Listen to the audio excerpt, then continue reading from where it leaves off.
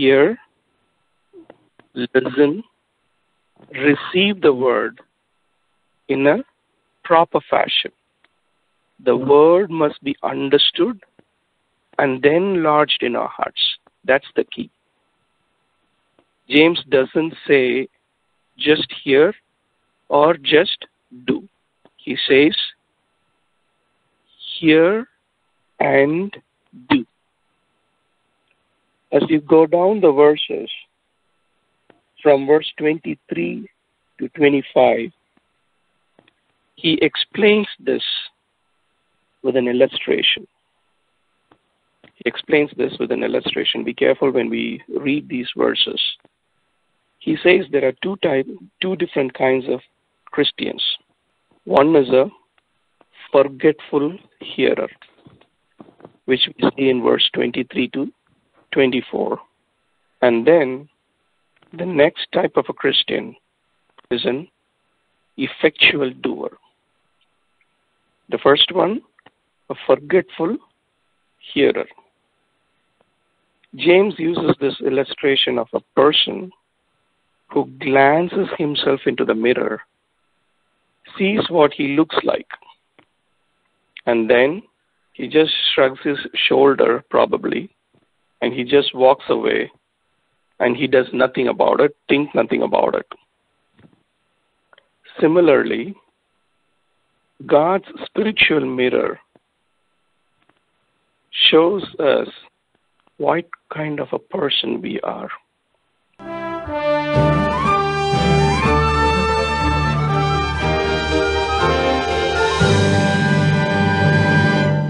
Our most wonderful and gracious Lord. Lord, we come to your presence. As you speak, we hear and do it properly, Lord. You give us the discernment to judge the right and the wrong, good and the bad. Thank you for your presence. As we read and meditate your words, help us to prepare our hearts to receive your words and act accordingly, Lord. In Jesus' precious name, amen. Amen. Amen. We have been studying the book of James. We are still in the first chapter. We will continue to read the verses and understand them, what the Spirit says. As we look into today's information, James is focusing on a particular area that we need to focus on. He says that there is a disease among the Christian believers. The disease can be either mild or in an acute condition. He compares this disease to believers, to the body of Christ,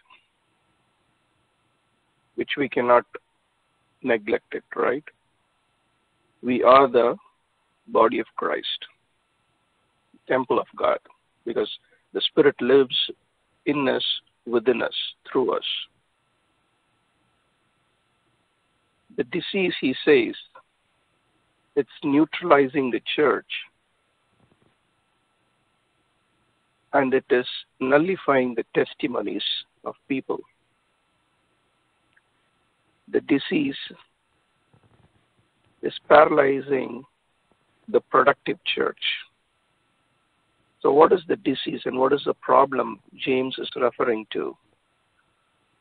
Is between the rupture between confession and deed, the theology and action. It's between hearing and doing. Most of the believers, for us, we accept the word, God's word, but what happens is it fails to move from our head to the heart. That's the disease he is mentioning here. Most of the time, God's words get lodged between our hearts and our hands. Most of the Christian believers, we want to enjoy the thrill of to be feeling right in all the ways. But the irony is, we are not willing to endure the inconvenience of being right. To be very simple, that there is a divide or a division or a divorce between the theory or the word what we read and meditate and acquire and how we want to practice it when it comes to our way of life. In the previous messages, what we saw is the overarching information in the book of James is real faith produces genuine works. If you remember that, I think like 2 messages back, I think like when we started with the James, I mentioned this. Real faith produces genuine works. What we saw earlier is our perseverance through trials and tribulations. It proves our faith. That's what we saw in the first chapter from verses 1 to 12. And our victory over temptations demonstrates our character. That's what we saw from verse 13 to 18. Now we will be looking into verses 19 to 27, where James says he emphasizes more on the believer's appropriate response to God's word. As I mentioned earlier about this disease, there is a break in the relationship between our belief and how we behave. What he says in these verses is these two can be reconciled, the belief and the behavior. To study this, we will read from James chapter 1, verses 19 to 27. My dear brothers and sisters, take note of this. Everyone should be quick to listen, slow to speak, and slow to become angry, because human anger does not produce the righteousness that God desires. Therefore, get rid of all moral filth and the evil that is so prevalent, and humbly accept the word planted in you, which can save you. Do not merely listen to the word and so deceive yourself. Do what it says.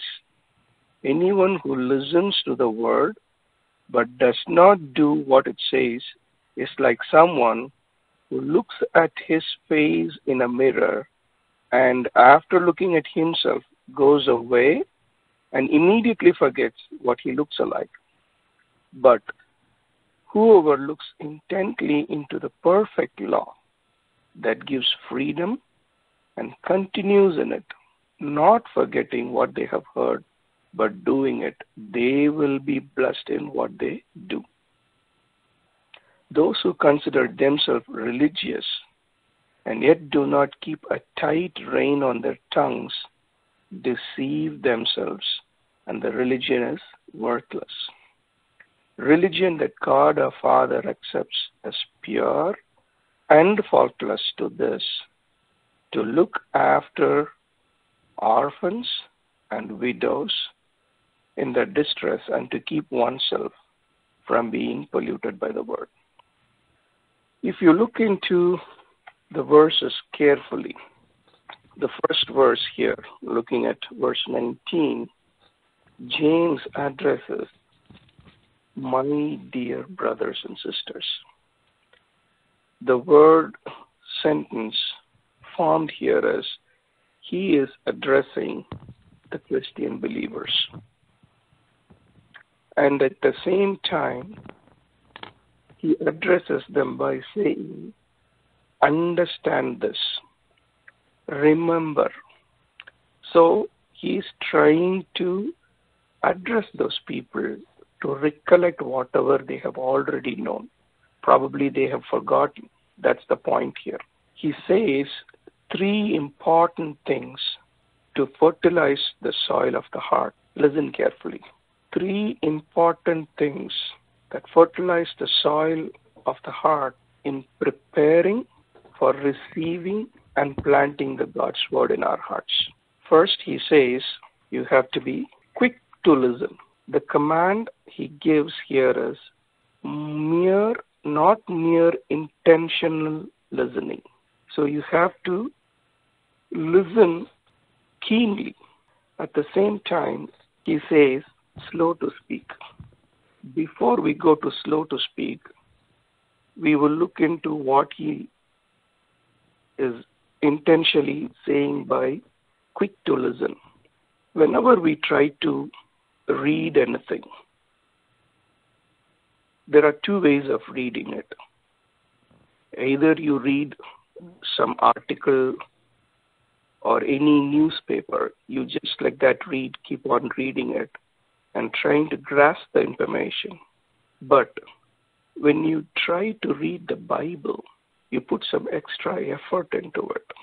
You just don't read it as it is. But some people do it. That's the point here. You read it with an intention that you grasp the information, what the word does mean. You should have noticed people normally underline the verse, use a highlighter for the verse.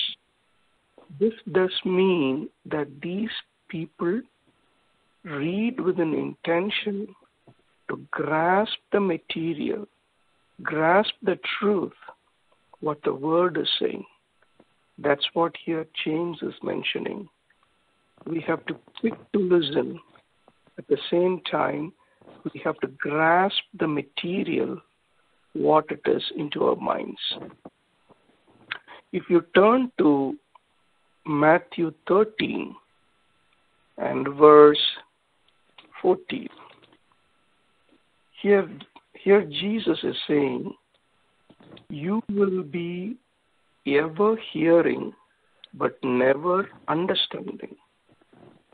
You will be ever seeing but never perceiving. And if you go down the verse 20 and 21, he's in the middle of the parable of the sower. In verse 20 and 21, he says the seed falling on the rocky ground refers to someone who hears the word and at once receives it with joy. But since they have no root, they last only a short time. When trouble or persecution comes because of the word, they quickly fall away. The reason I read these verses from Matthew chapter 13 from Jesus is because this is the background what James is writing the letter with. As we have already looked into, as I told you, when we endure through the trials of life and overcome our temptations to sin, what we saw earlier, and now James is warning us, if we fail to receive the word of God with a ready heart, it will lead to disaster. To receive the word effectively means we have to slow to speak. That's what he mentions. Put a damper in our tongue. That's what he mentions. The next thing he says is slow to anger. We might ask a question, how does angerness relate to the word of God? How does anger relate in we receiving the word of God? If you look into 2 Timothy 3:16, Paul says, all scripture is inspired by God and profitable for teaching, for reproof, for correction, but training in righteousness. See, when we receive God's word, if it is going to be a sinner, that person cannot accept the truth. You should have seen that. Most of the time when we talk to non-believers and when we try to proclaim the word, they immediately respond with an outburst of anger. This is a defensive act by these people because they cannot accept the truth. This is what James is mentioning. We don't want our crookedness to be held up to a perfect standard. For what happens is when there is angerness, this angerness rejects rebuke. But if you look into peace, it accepts the rebuke. Angriness in us, it dismisses correction. But peace, it embraces it. If you look into the next verse, he starts by saying, therefore, get rid of all moral filth and the evil that is so prevalent, and humbly accept the word planted in you, which can save you.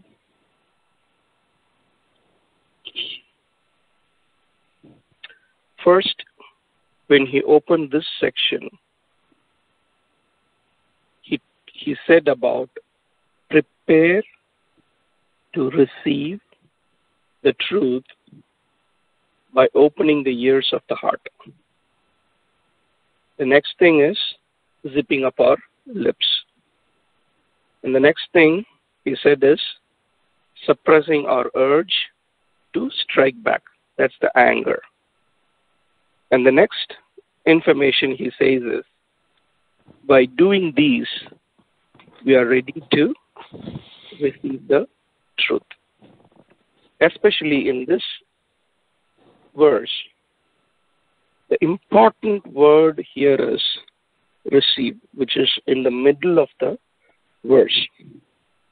Therefore, get rid of all moral filth and the evil that is so prevalent, and humbly accept. If you look into the other versions of the Bible, it says like accept or receive the words. One of the authors, he is quoting 1 Thessalonians 1:6 by saying the Thessalonians, those believers, not only received the word in their tribulations with the joy of the Spirit, but they also received it not as the word of men, but for what it is really. The point here is they received the word with eagerness. They received the word with eagerness. If you look into the words in 21, it starts with therefore. In the Tamil Bible, it is given ahayal. Therefore, it's a conjunction. The conjunction why James is using is he is resting this command on the previous admonition. That is, you have to be quick to listen, slow to speak, slow to anger. Because an anger response to the word does not achieve God's righteousness. We must therefore receive the word in a particular way. That's the point here. James describes the conditions that must accompany this reception. What is this? Putting away all the filthiness, putting aside all that remains of wickedness, and putting on humility. If you watch carefully and read carefully verse 21, first he mentions get rid of all the moral filth and the evil, and then put on humility. The reason why he says is the filthiness in our lives, it plugs our hearing. If there is filthiness, we cannot hear the truth properly.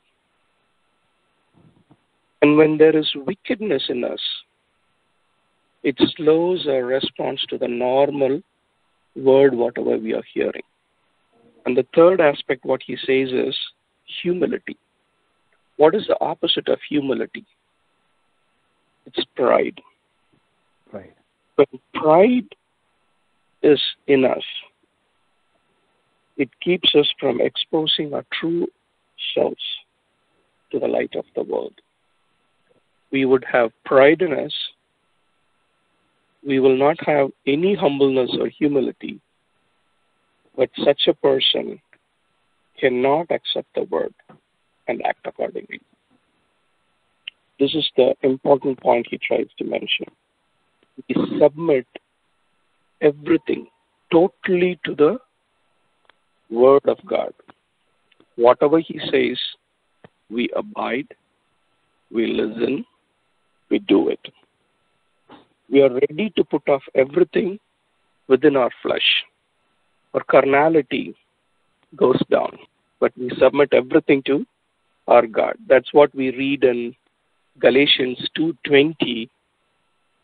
If you remember, I think like most of you know this by heart.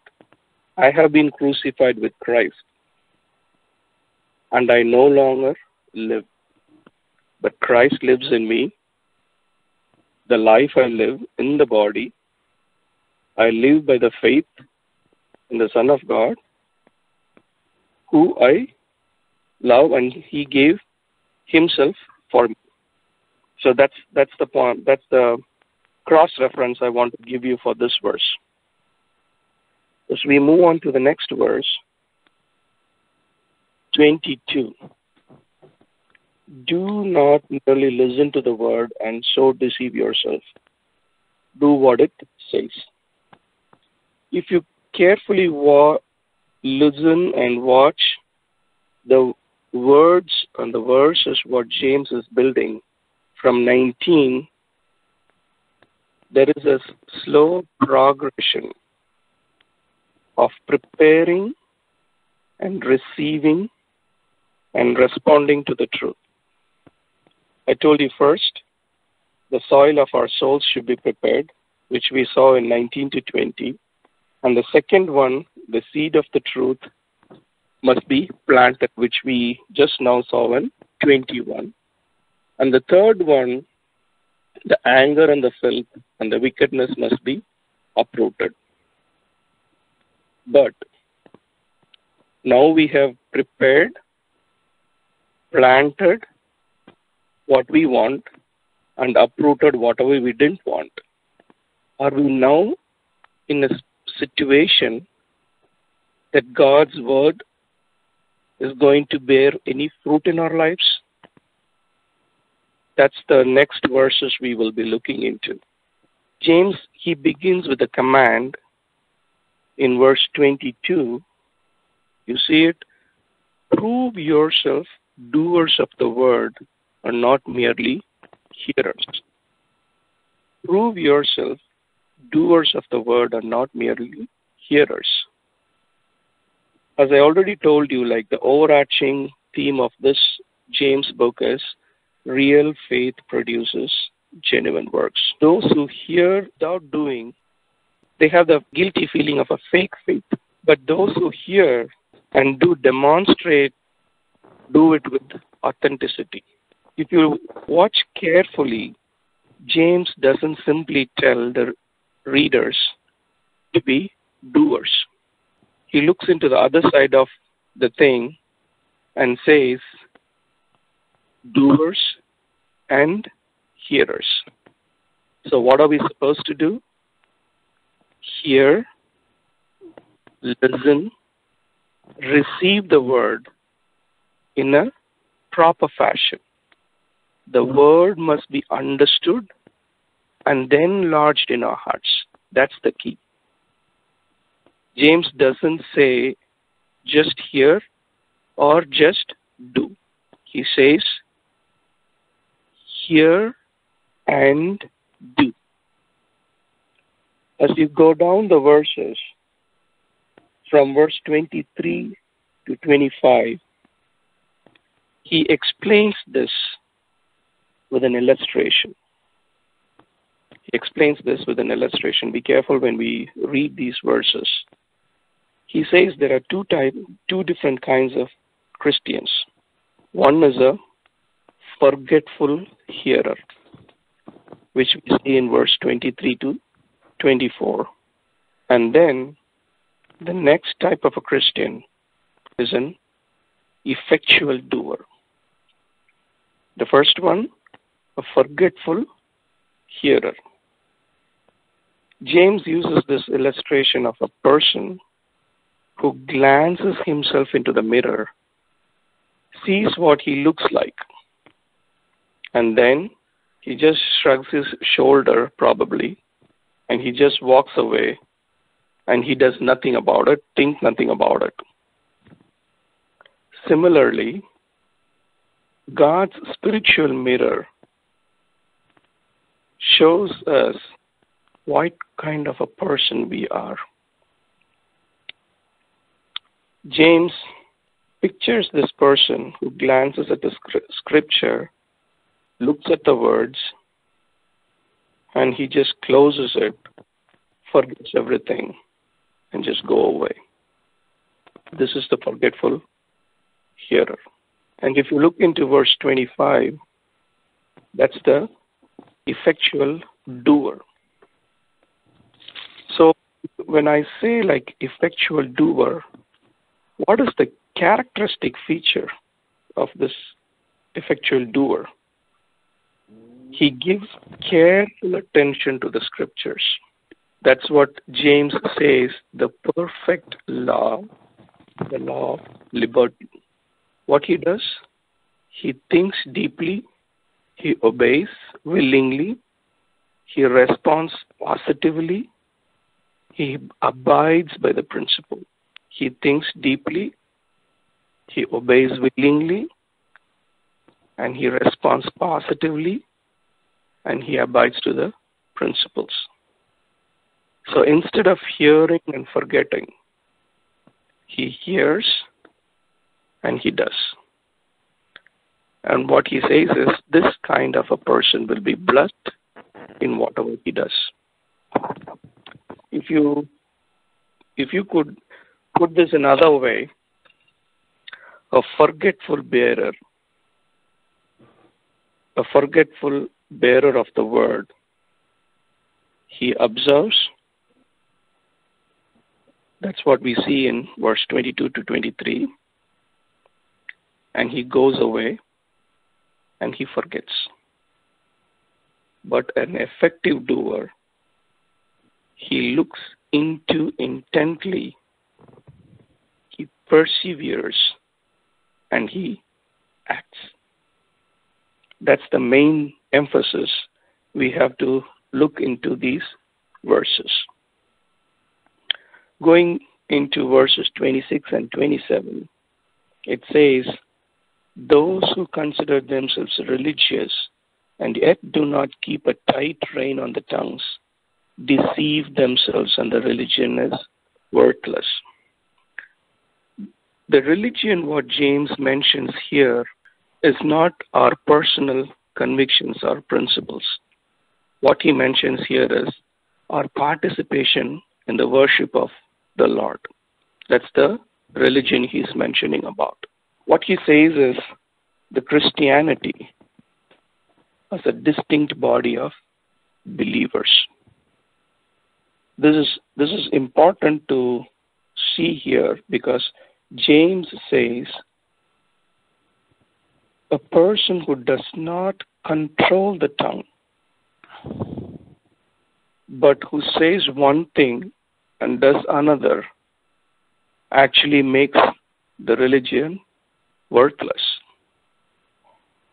We have seen most of the people do the same thing here. Do the same thing when we do not control our tongues.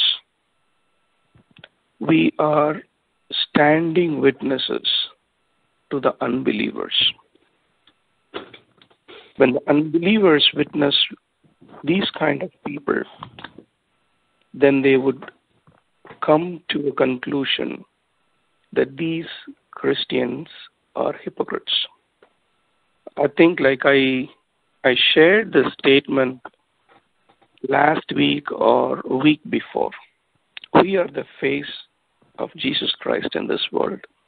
The world and the people, they constantly watch us. They watch our character. They watch our conduct. They watch our conversation. So we need to be very, very careful in what we think, in what we talk, and how we conduct ourselves in this heathen world. If we are true believers who have accepted Jesus Christ as our Savior and believe in His death and resurrection, we need to act in the way that Jesus Christ did when He was in this world. We cannot read the Bible saying that we are reading the Bible, following the words, then act in the opposite way. Let us be doers by what we hear. This is the major emphasis of this whole verses, whatever we saw. And then finally, he ends up by saying, religion that God our Father accepts as pure and faultless is this: to look after orphans and widows in their distress and to keep oneself from being polluted by the word. Take care of the people who are in need. Jesus Christ came down to serve, not to be served. That's the background information that James is trying to give the emphasis to our readers. You try to serve the needy one, visiting orphans and widows. If I could recapitulate everything what we saw in the first chapter, when faith is put to test, it produces genuine stability. To demonstrate this, we first saw the normal trials of life don't crush our genuine faith, but they produce endurance. Verses 1 to 12.